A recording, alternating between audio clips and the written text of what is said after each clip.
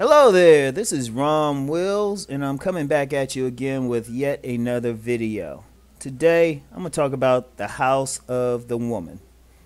Now, this video is in response to a couple commenters on my Most Black Men Are Not Players video, where I talked about the house of the man, the four instincts that men have within them that causes them to, want to be in families, to do what we do. But women also have four archetypes that relate to them as well, that relate to their most common life task. And those life tasks are the maternal instinct, the right brain orientation of a woman, the pleasure attributes, and the nesting instinct. And I draw this information from a book, Awakening the Master Feminine, by Master Nyamekye Morris. And I have a link to his website in the description box. And check out his work. He's been a long-time mentor of mine. And, I've had a lot of people talk about how deep I'll get on these videos. But I'm only at the tip of the iceberg. That brother goes even deeper. Excuse me, y'all. Change of weather. Anyway, in the house of the woman, it's four pillars. It's four pillars, four archetypes, and which each archetype, Master Yao has assigned allegorical name that is really descriptive of what each type does. There's the moon archetype, the seated hawk, the elegant rose, and the treasure chest. And each one of them represents a certain energy. Now, I had talked about the maternal instinct, the right brain orientation, the pleasure attributes, and the nesting instinct, and each one of those archetypes apply to each one of them. So without further ado, let me get right into it. Now, the first archetype is the moon. And the reason for the moon, in certain esoteric traditions, the moon represents feminine energy. In Kemetic spiritual systems, Greek spiritual systems, a whole lot of West African spiritual systems, the moon represents the female, while the sun represents the male. Now, well, before I go any further, all four of these archetypes are something that's within all women. But as with the house of the man, a woman might have a strong predisposition towards one of them, and the other three will be in the background, or in many cases even suppressed. So when I talk about each one, it's what what a particular woman will present the most when you dealing with her, and it affects her general outlook towards the world. Now, the first one is the moon archetype. Now, I explain why the moon is used. Now, that's the nurturing instinct. That's the maternal instinct. Women whose dominant archetype is the moon, they're nurturing, caring, generous, submissive, maternal. These are those good wives, y'all. See, I can tell you the deeper part, but then I'm going to tell you practically what you're going to see. Those women who want to be the happy housewives. Those women who want to be in a community. Those women who, they're going to make the cupcakes for the soccer team. Those are ones who, they ain't trying to be out in corporate America. Shoot, they good with being a stay-at-home wife. They just want to take care of the family and everything. They want to take care of folks. You'll see this type in nursing or something, or in any caring profession. Now, it's interesting with the moon archetype, because those are type, they make great wives, but they might not be the sexiest of women, the most go-get-em of women, and the type of guys that's going to who they're going to find the strongest attraction for is that type of go-get-em man. If a woman wants to be like that stay-at-home wife or something, she can't have no trifling dude. or who wants to stay around and play Xbox all day or whatever. Nah, that dude, he better go out and work 2, 3 jobs. But see, the beauty of it is, if he worked those 2, 3 jobs, she's going to stay in her lane. She ain't going to trip. You know, she going to let you be a man. That's the beauty of them. So nah, they might not put on those 5-inch heels or something. Yeah, they're gonna wear those sensible heels. But your dinner gonna be on the table at 6 o'clock. She gonna give you a little massage. If you got a little headache, she ain't gonna have a problem rubbing your temples. But any man dealing with the moon archetype, he better have his shit better be correct. Ain't no bullshit. He better not be like, the man is stopping me from working. Nah. Your motherfucking ass better be out there working for the moon type. As long as you doing what you doing, they good with you. You stop doing what you doing, they don't feel protected. Shoot, you might as well go find that divorce attorney. And they real cool. Like I said, they make really good wives and everything. Now the second archetype is the seated hawk. And they have that right brain thing, and I could get deeper into that right brain thing, but that trust me, that's something I say for my private site. That if I'm gonna go real deep, y'all gonna have to put some money in my pockets. But in this culture, see, that right brain woman, that if she's functional, she's a good counselor. She's that type of woman that you listen to. And I forgot to make my disclaimer. The house of woman applies to like any human woman, regardless of what culture she's in. Now, depending on the culture, it might be more conducive to some of these archetypes than they are to other archetypes. So anyway, the seated hawk, one thing about them, if you understand the seated hawk, well, the best thing to call a seated hawk is a queen bee type. Now, the reason why the seated hawk allegory is used, because they get things done, but they sitting back chilling. There's actually a deeper meaning behind that, but I would only share that with like really advanced metaphysical students. But the seated hawk, that's that, in practicality, that's that bossy type of woman. That's that woman who could probably make a good manager. And when I say good manager, because she's the type who can see the big picture, and you know, a sensible guy, at least on the job, will follow her. Only problem is, in this particular culture, they can might turn off a lot of men because, you know, they can be bossy. They expect a man just to, you know, follow him. And you know, depending on the situation, a man might listen, depending on the situation. But in most cases, nah. And they're usually good for reading people and seeing stuff. Like in a functional environment, a woman with that seated hawk would make a good queen to a true king.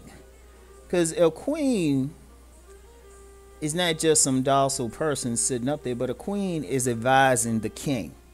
You know, a seated hawk could advise the leader. Because a good leader is going to listen to any subordinates. And you know, that queen bee, she might see stuff that the king is not going to see.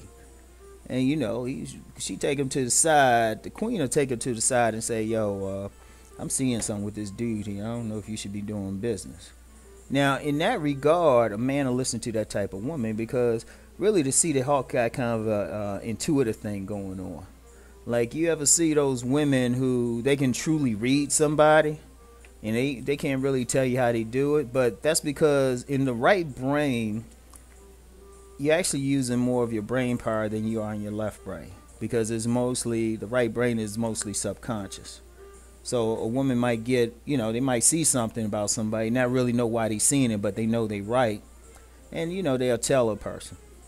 Now, like I said, that's functional. They make good advisors and all of that, and in some cases you can follow what they're saying. Unfortunately, in this culture, a woman with that might come off as bossy and would get on the nerves of any take charge man. But that's neither here nor there. But it's an important thing. The intuitive thing is an important thing. And you know, that type of woman is also, you know, they're a good worker. They're a good worker, and Honestly, if they functional, they cool to be around. If you ain't trying to have sex with them, they really cool to be around. That type of person, that type of woman. So that's the seated hawk. Um, I'm gonna go in a different order than Master Yao has with these archetypes. The I'll save the elegant rose for last because that's an interesting one. The next archetype I'll talk about is the treasure chest. That's that nesting instinct of a woman. That's the nesting instinct. The treasure chest. What do you do when you open up a treasure chest? You have, you have treasure in it. You have money. In the communities, any community, that's usually that older woman that's really gathered a lot of stuff. She's gathered together her abundance. Like in an indigenous culture, that's the woman who would gather what's needed for the home, for the living quarters.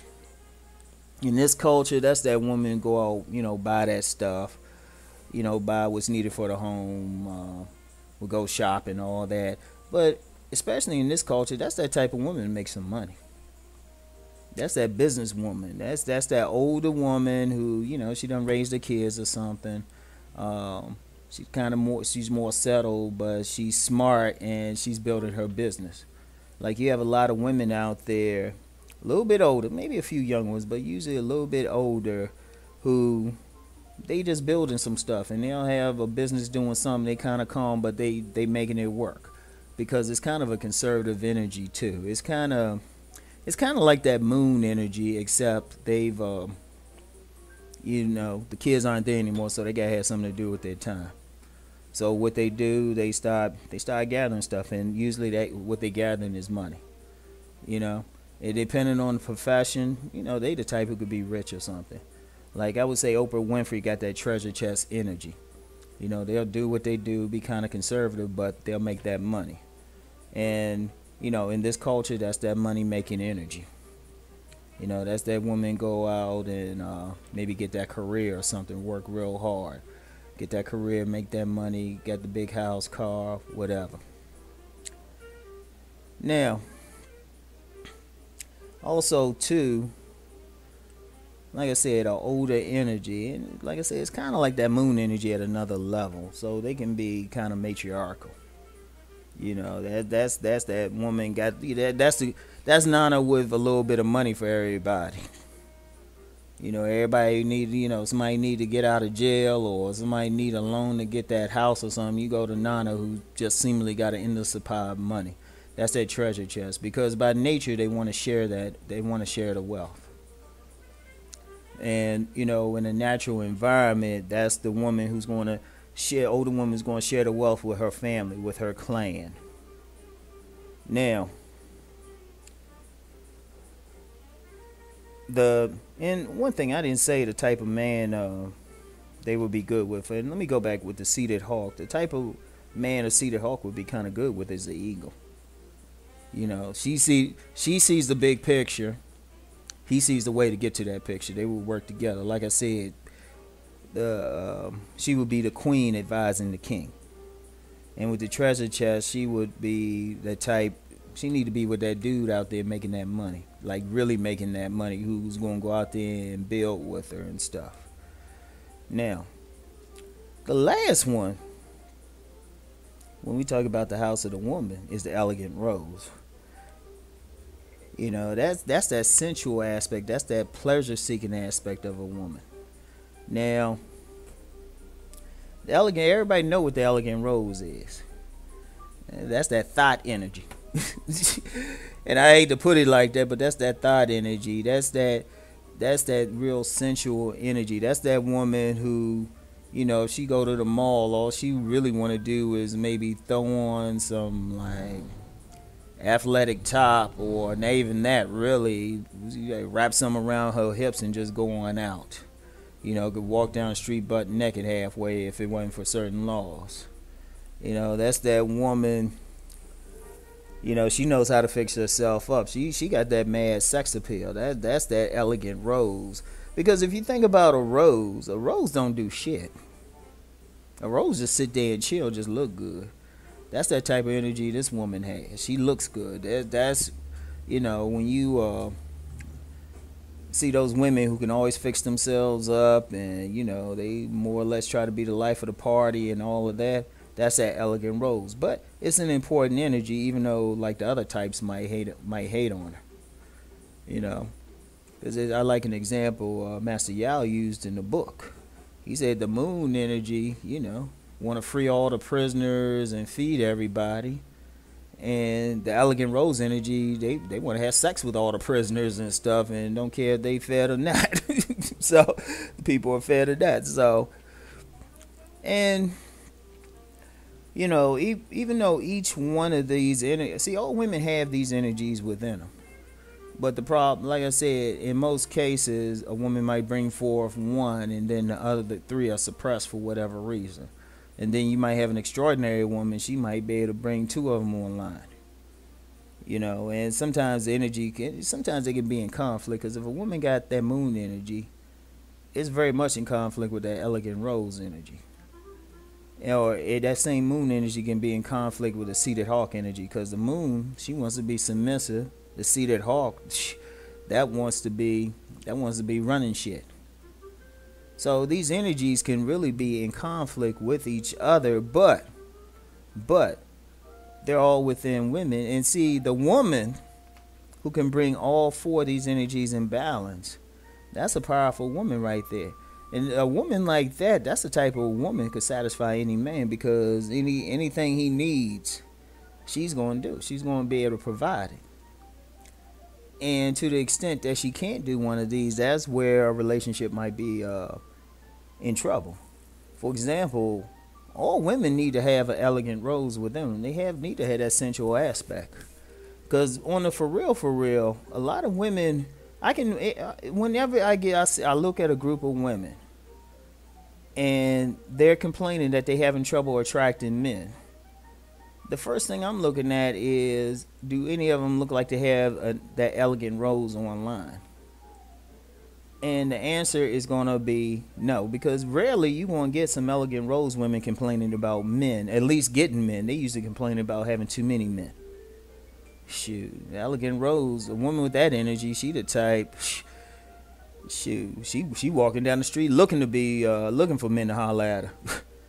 Because, and I use this example in Nice Guys and Players about one time I saw this woman, and she had definitely elegant rose energy, real fine, and she was walking through a group of bike messengers in downtown DC, and they were hooting and hollering and stuff, and I was feeling bad for her until I saw where she was going. She was going to her car, and I was like, wait a minute, it was about literally 5 different ways she could have got to her car without going through these men. But she walked through nice and slow and calm, and that's that elegant rose energy. The moon would have, the moon and treasure chest, shit, they would have went around. The seated hawk probably would have tried to curse him out for saying anything to her. So, these energies are interesting.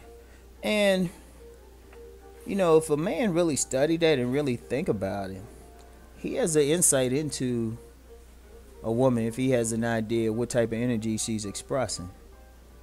It's like I said, a lot of dudes, see, one thing, okay, I'm going to use the elegant rose and moon energy again, right? A lot of dudes want that submissive woman. They want that woman who's all about the family. That's that, that Madonna complex, the mother and stuff. But then, they get her, but then they a little dissatisfied that she's not swinging off the chandelier or wearing those nice sexy thongs and shit and fucking them like a porn star. They get real disappointed. But then you swing that around to a man who might be able to get an elegant rose, and see, he good to go sexually for a while, but after a while he's like, damn, how come she won't hook up a meal? She ain't trying to cook shit. She going to church wearing some hoochie mama outfit. She a little too friendly to your boys. So, it's an interesting thing, but it's a part of all women, just like the house of the man. All the archetypes are there. And one of the things I hope for, and one of the things in my little circle that we hope for. It's like not only men bring on their all the archetypes of the house of the man, but women bring on all the archetypes of the house of the woman. Because the more somebody can bring on all of their archetypes, the more they can have functional relationships. Anyway, that's it. I don't want to get too deep. You know what? Check out Master Yao's site and everything, because he gets into it deep and everything. And I don't mind big upping him. He got some powerful stuff. So anyway, I'll talk to y'all later. Peace.